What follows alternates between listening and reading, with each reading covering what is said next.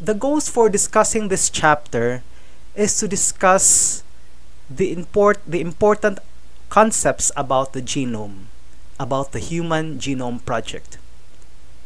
And also, we'll be able to mention about the importance of the mapping of the human genome. Our previous knowledge on the DNA is that the DNA, okay, actually from macroscopic to microscopic, you have is contained in the chromosomes. Okay, remember that in biochemistry. And for each chromosome, it is composed of chromatids. And if you unwind them further, you see a densely packed inactive heterochromatin. And as we further unwind, okay, when it's relaxed, it's in the form of a euchromatin, and it's in the active form. And in the euchromatin form, we'll be able to appreciate the nucleosome. Okay, the nucleosome is a unit which is composed of the histone, where the DNA winds around, okay, and the DNA itself. And if we untangle it further, we can appreciate the basic unit of genetics, which is the DNA. The central dogma of genetics states that DNA can be replicated by itself, okay, into another DNA, or it can also be transcribed into an RNA. And we know what's the purpose of RNA being transcribed. Okay? After all the splicing, removing the non-protein coding parts of the RNA, this RNA is translated into amino acids which form the protein. Protein in the form of the cytoskeleton, protein in the form of the enzymes, and other forms of protein. Okay?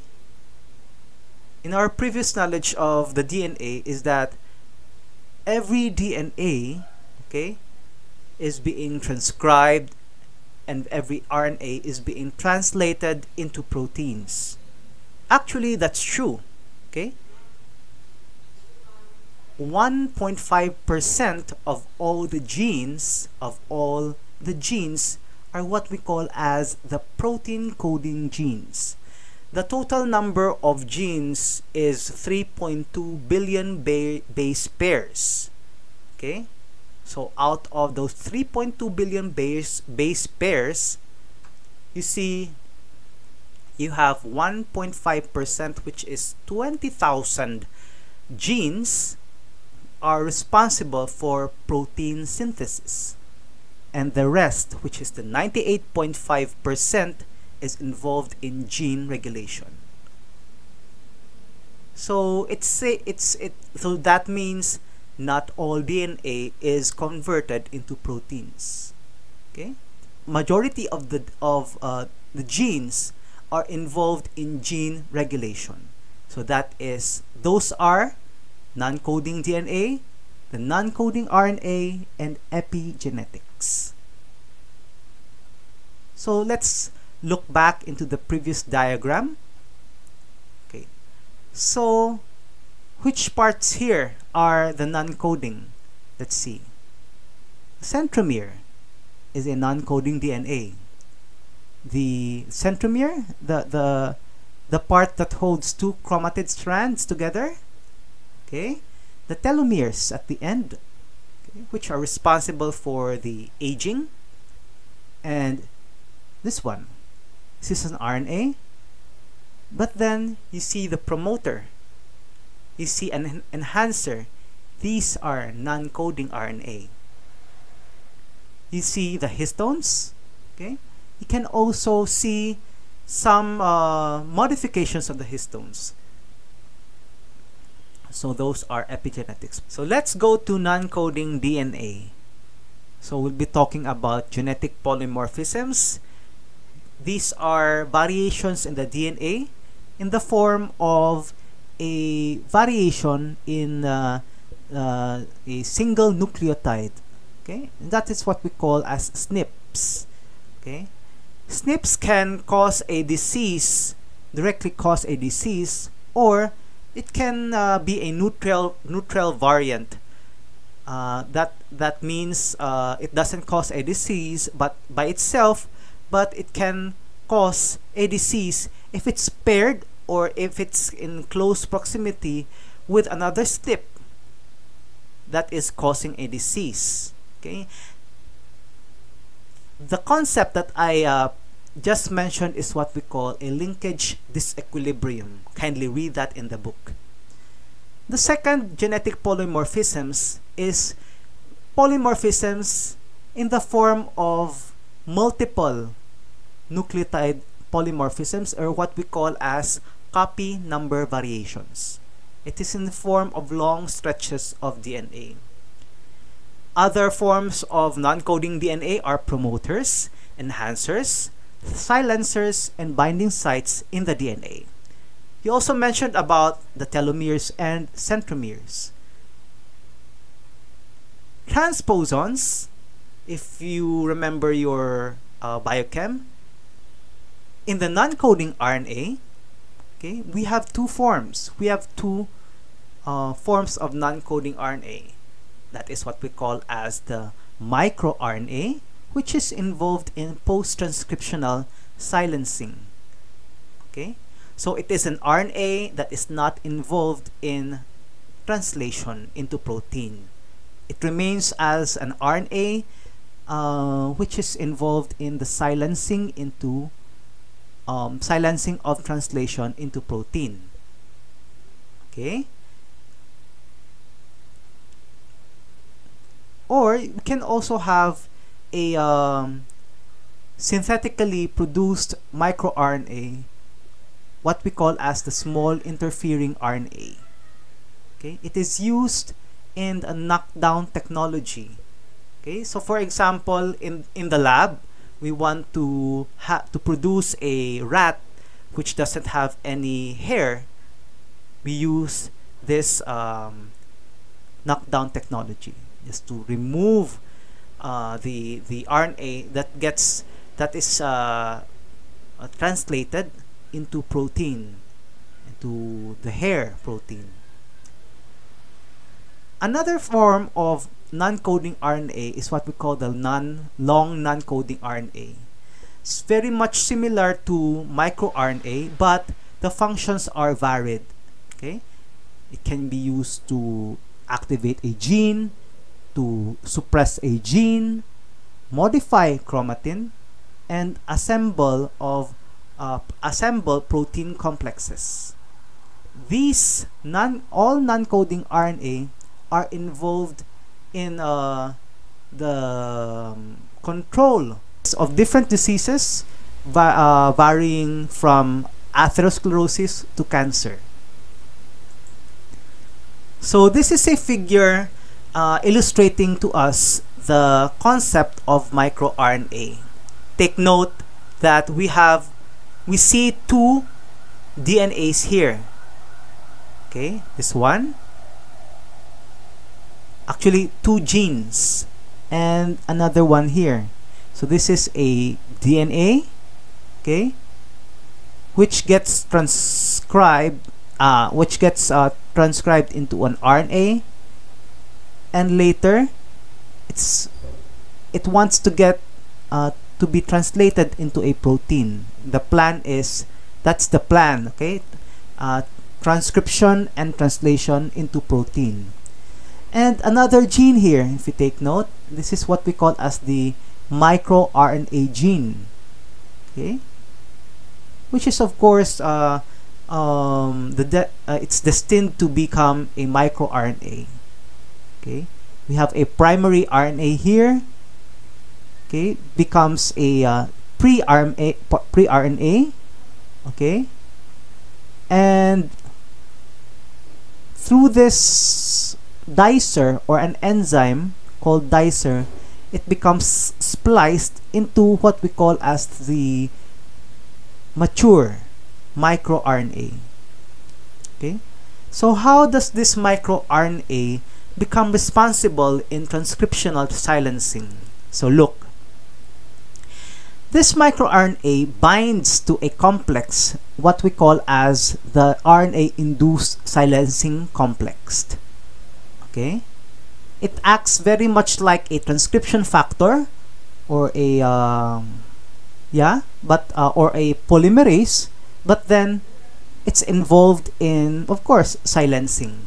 Okay, how does it silence a an RNA that is destined to become a protein, to be translated into protein? Two ways. You have, okay, translational repression, wherein this risk complex, the risk complex, by the way, okay, binds with the microRNA and it blocks translation. Another thing is that the complex binds into the RNA and causes cleavage. Okay, it breaks the RNA that is supposed to be translated into protein. And the process is what we call as post-transcriptional silencing, or what we call as gene silencing. Okay, this figure talks about the functions of the long non-coding RNA. So it's long because it is composed of not just one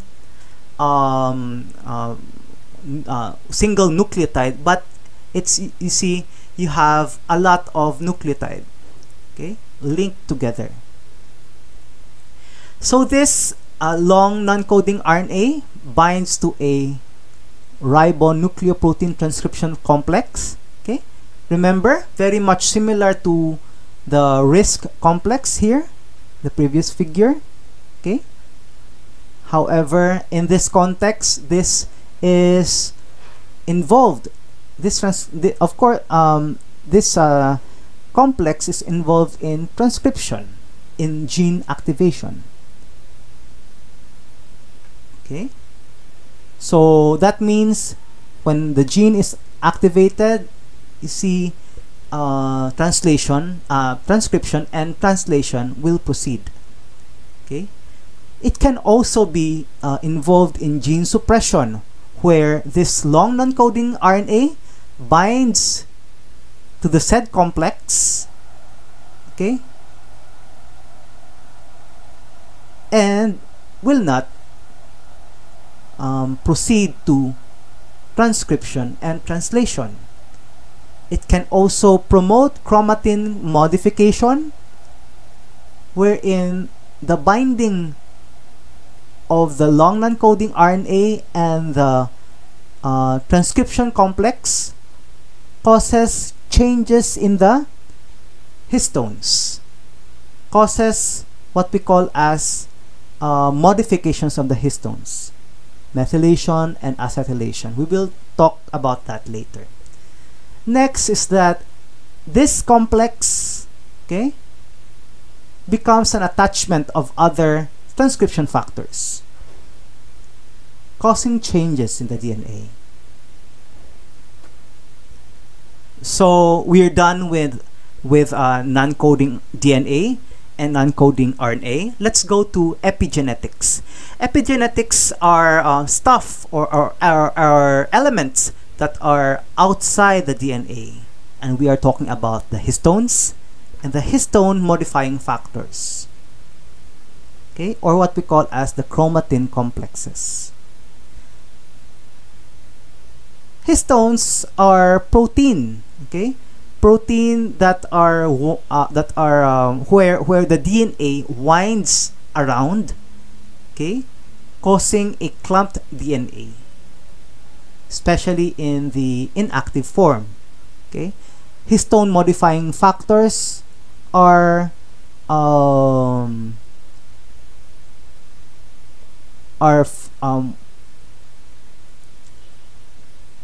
histone modifying factors are methyl groups or acetyl groups or phosphates that bind with the histone, modifying its action.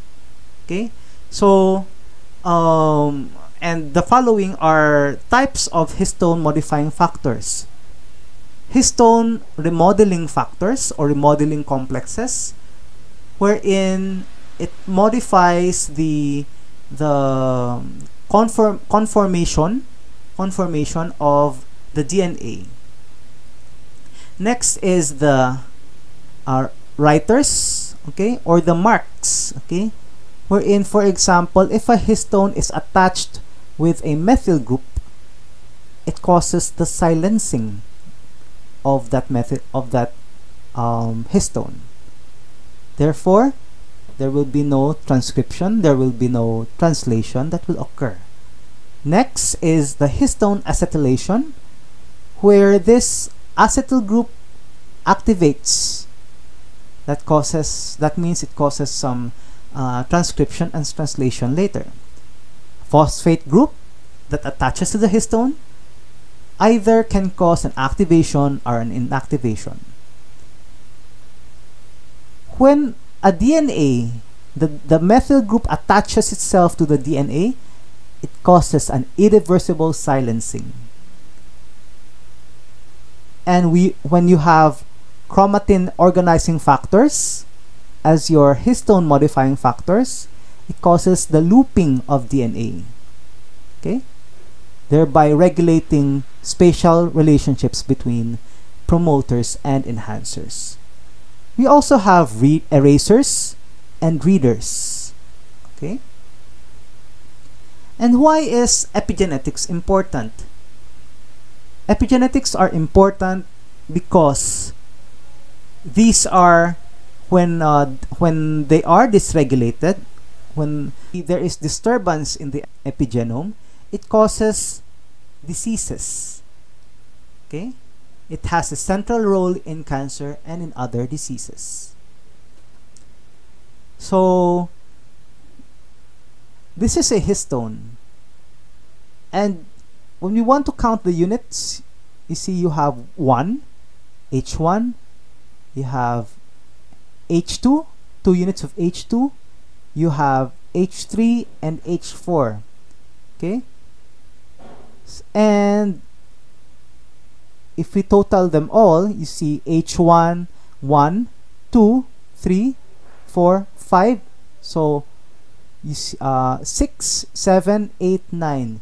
So you have 9 units of histones, H1 being the linker histones. There are 2 turns of DNA around a histone, approximately 2. So particularly you see you have 1.8 turns. The DNA when stretched, DNA from one cell when stretched can be as long as 2 meters. Okay, but if it's clumped in a nucleus, it can be as small as 8 micrometers.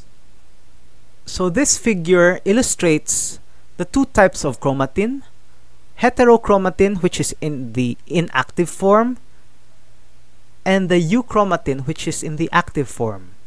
The heterochromatin, okay, cannot be translated because it is in the clump form, and these are what maintains it in the clump form. These are what if you take note, you have lots of methyl groups here in the histone, and in the euchromatin you see lots of acetyl groups here, the yellow one. Okay, that's why promoting relaxation of the DNA.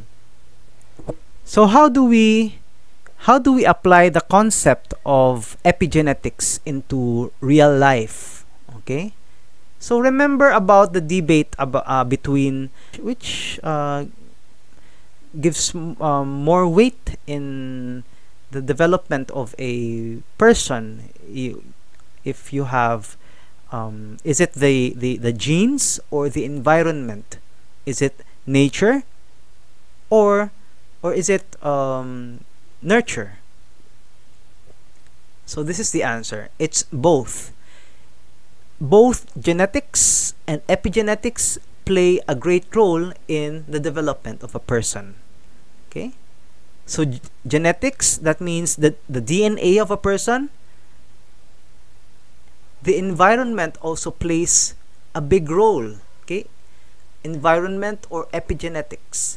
So for example, the person might have good genes. However, these genes are being affected by vices, by medications, and traumas, stress. Okay, it can lead to a deterioration of the DNA. This can also explain why twins, okay, monozygotic twins, differ from each other when they grow up because of environmental differences. Let me just explain to you a little bit about the concept on gene editing. Okay, it is based basically on how a certain bacteria fights its enemy. So in the book, it mentioned about phages or viruses. What it does is that it takes the DNA of the previous enemy or the previous virus that it encounters, and it incorporates the DNA of that enemy into its own in the form of clustered interspersed short palindromic repeats. Okay, so it has the CRISPR into its own DNA. Okay, and it's being transcribed into a guide RNA, and this guide RNA becomes bound into with a protein called a Cas9 nuclease, and this complex is the one that is responsible in fighting the next virus that it encounters. So for example, this protein, okay, cleaves the DNA of the virus, okay, and causes mutation. Two mutations in the enemy's DNA. You have the non-homologous end joining mechanism, which is error prone, or homologous DNA recombination. So class, you might wonder how this concept in gene editing among bacteria becomes applicable in humans.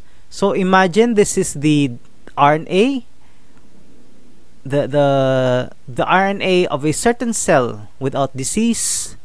Okay, this is a protein where it binds to.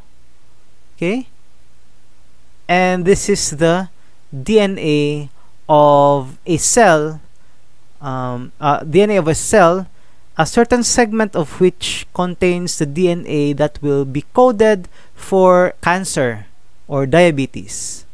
This portion here undergoes mutation, and therefore it doesn't become a diabetic cell or a cell that will be transformed into cancer.